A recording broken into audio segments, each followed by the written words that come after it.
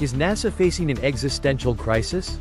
According to the Los Angeles Times, a proposed Trump administration budget slashes NASA's science programs by nearly 50% and its overall spending by about 24%.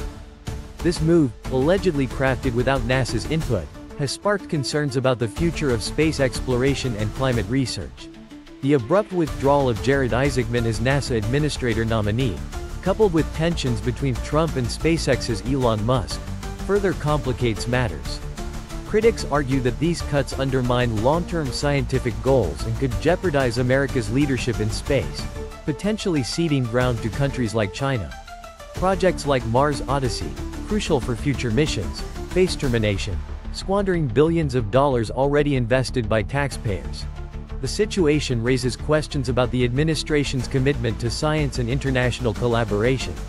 Fun fact: the Mars Odyssey satellite has been mapping the surface of Mars and sending back information about atmospheric conditions since 2001. Did you know? Comment your opinion.